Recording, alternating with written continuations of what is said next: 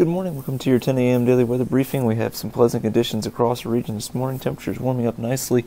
Already up to 71 degrees. We have a light southwesterly wind currently at 4 knots. No chance of precipitation or lightning today.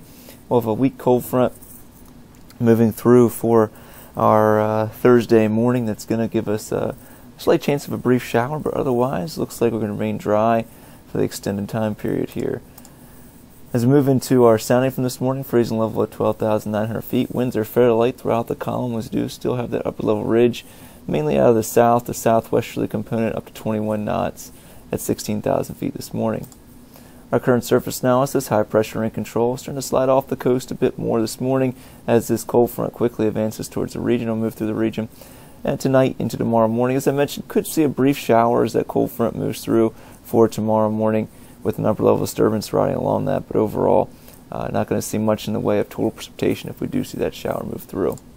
And taking a look at our current satellite imagery, you can see we do have a little bit of cloud cover across the area this morning, mainly off the coast, a little bit of cirrus cloudiness as well, but overall most of sunny skies, and that's expected to be the way through the remainder of the day. Taking the GFS model for the next few days, you can see here we have high pressure in control today, and then that cold front moves through for tonight into early tomorrow morning, and the GFS does give us a shower or two moving through for tomorrow morning and clearing out for Thursday afternoon, looking like good conditions for tonight and as well as for Thursday night.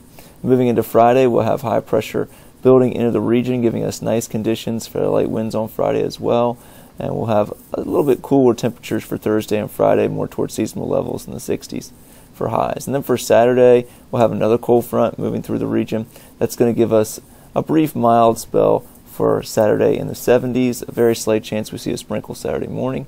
And Sunday we'll see a cooler high build in the region, giving us fairly nice conditions once again, but a little bit cooler towards seasonal averages. And then Monday we'll see that high build off over New England and into Tuesday as well. And we're just going to continue to see a stretch of dry weather, not looking at any higher chances of precipitation in the next several days. And looks like we'll continue with this dry weather that we've had in the last few weeks.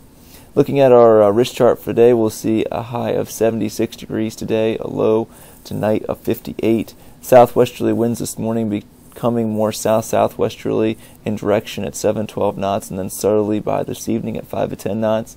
Tomorrow morning, once that cold front does move through, we'll see our winds pick up out the northwest to 8-13 knots, gust to 18. Have a yellow for our chance of precipitation around 30%, 20-30% across the region tomorrow morning, with a chance of a sprinkle or a light rain shower. As far as our terminal forecast goes, we should see VFR conditions in the next 24 hours. We'll see a little bit of low-level cloudiness tomorrow morning, around 1,000 as 5,000, and a broken take at 10,000 feet. So in general, most of the cloudy skies, slight chance of a shower after 6 local on Thursday morning.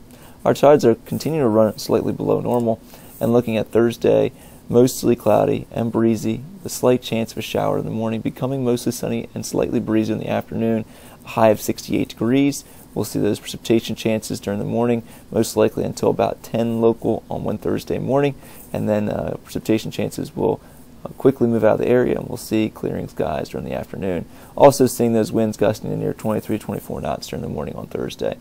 Thursday night, we'll see that high build in the region, giving us a good radiational cooling night with most clear skies, light winds, and cooler temperatures down to 42 degrees for overnight low. And for Friday, mostly sunny and seasonable with light winds, a high of 65 degrees. So the next 7 days, looking at the warmest for today, we'll see those temperatures back towards seasonable averages for Thursday and Friday, and then back up above average for Saturday at 72. A very slight chance of a sprinkle Friday night and Saturday, and we'll see temperatures below average for Sunday and Monday as the chilly high builds in, and then that high will build off the coast for early to mid portion of next week, and that's going to give us, looks like, a stretch of above average temperatures from Tuesday through the remainder of next week. As it appears now, temperatures on Tuesday look like they'll be in the lower 70s. Coolest overnight low will be Monday morning in the lower 40s. Inland locations could be seeing temperatures in the 30s for Monday morning. Well, that's going to complete our 10 a.m. daily weather briefing. I hope everybody has a great day today. Back tomorrow morning at 8:15 and at 10 a.m.